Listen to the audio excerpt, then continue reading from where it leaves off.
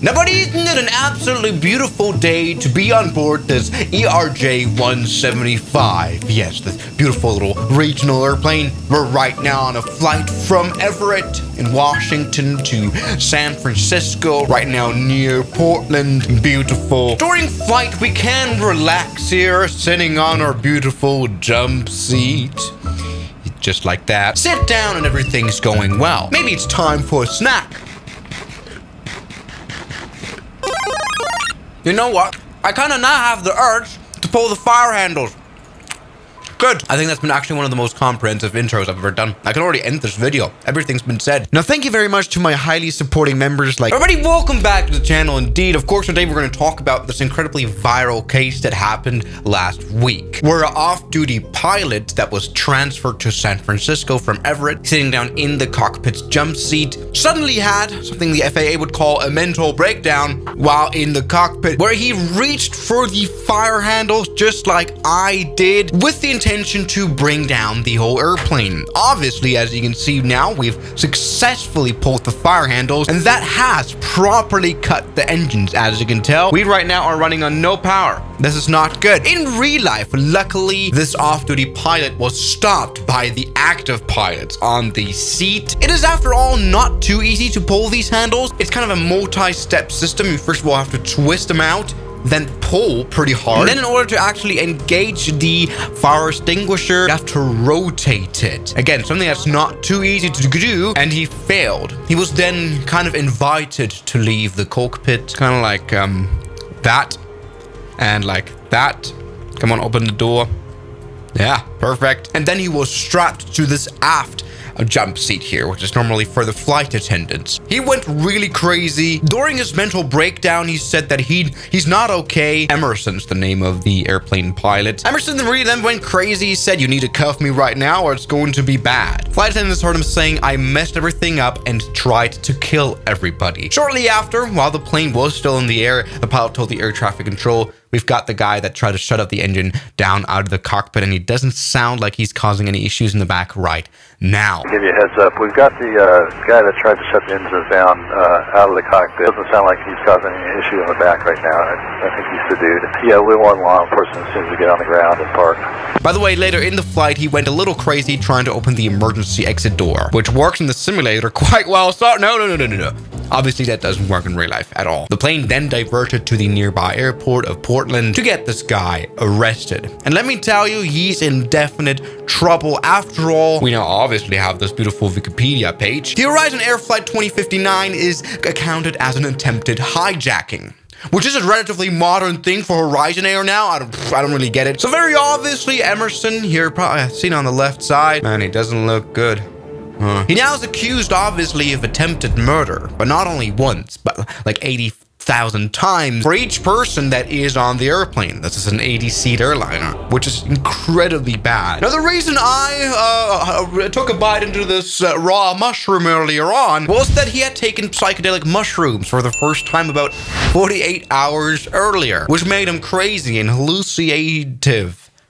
Obviously, he's pleading to not be guilty of attempted murder charges, and then he had a nervous breakdown because he'd been struggling with depression and the recent death of a friend, and he hadn't slept for 40 hours. I watched several interviews and TV shows about this case, and this off-duty pilot who's now accused of doing all this is known by his whole neighborhood as this good dad, this good guy. It just does not seem like his character to do something like that. That's just not the Joe we know, and there must be something, wrong going on with him. Who then suddenly lost his mind on the airplane. He claims the reason why he tried to pull the fire handles was because he thought he wasn't a dream that he just wanted to get out of. So he wanted to shut the... Maybe that could have been a clue to get out of like a lucid dream. But no, that's not the thing. So everybody, let's maybe go ahead and do some simulation. What would have happened if Emerson was successful at his attempt to pull the shut-off valve here? So this is what's been done. As you can see, we've got no engine power. We're kind of like turned into a glider now. So there we go. These switches are back. I mean, we can just relight the engine. There we go. APU control. This whole case wasn't the most dangerous after all. Plane was at an incredibly high altitude. We just need to turn the APU back on so that we've got power. There we go. We've got power back. That is good. And something we can easily do now is just relight the engines, restart them.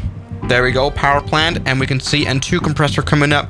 We can see N2 compressor of the right engine coming up. There we go, engine is right back to working. So as you can see, pulling a fire handle isn't an incredibly potent way to crash an airplane, obviously. But of course, something you have to say is that the crew was quite lucky that they were not in a landing situation, for example. In any critical flight, we were cruising. I mean, if a complete engine out would have happened during a landing, you'd be in much bigger trouble. So what do I think about this whole case? I think it's really messed up. Obviously, this has brought a new light to mental health. Obviously, we have this guy who really isn't doing well and wasn't doing well. But the abuse of drugs, especially like psychedelic ones, is obviously not the very responsible lifestyle you do have to live as an airline pilot. And then especially to be on board of a plane, even as just a passenger, even if you're just precipitating in the cockpit, puts you into a responsible situation, obviously. Like, on the one hand, we have this guy who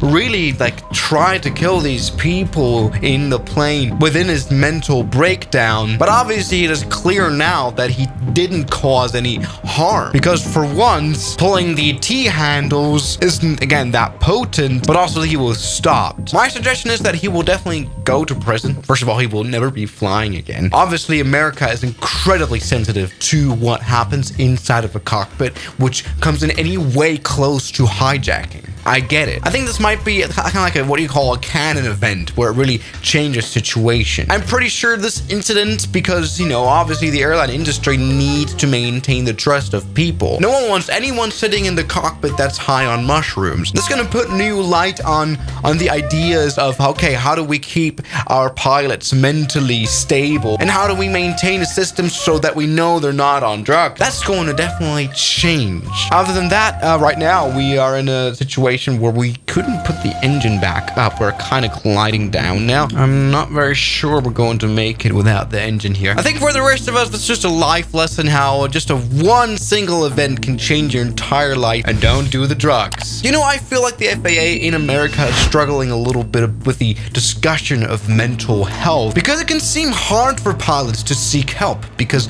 they know if they do officially seek help, they're going to lose their medical certificate and will never be flying again. And that's the big dilemma, which is very counterproductive, because now people try to hide their problems because they don't want to get stuck up by the FAA. It makes sense. So I think it will make sense to change things around. You should rather be awarded for seeking help rather than the opposite, and that is losing your license. Come on, let me try to land now. We're looking actually quite good. This was a good climb. Can we put the landing gear down? Yeah, we can. All right, never mind. The hydraulics aren't even that bad. Oh God, I can't pull up. I can't pull up. I can't pull up. Oh my God. What a proper crash. There you go. Yes, of course, an airliner like this, even in the worst case scenario, could still kind of glide down. That was an incredibly hard land. So this is definitely going to be an interesting story to follow along. What's going to happen? Honestly, stuff like this has not really happened before, right? How do you deal with this, especially as a court? Other than that, we learn, don't take drugs, especially if you're going to be inside of an airplane as a pilot. I think that shouldn't be that hard to do. Am I right? So everybody, thank you guys so much for watching this video, and I'll see you guys tomorrow. As always, good night. Now, thank you very much to my highly supporting members like Jamie Ashton, Mike C, James Duram, Ragings, Met RLG, Matt Van Z, Moritz, Bellhausen, Knots Enthusiast, Shadow, New York, Ryland Williams, Kelly Chaos, John O'Brien, and I'm addicted to Airbus A380s. Thank you.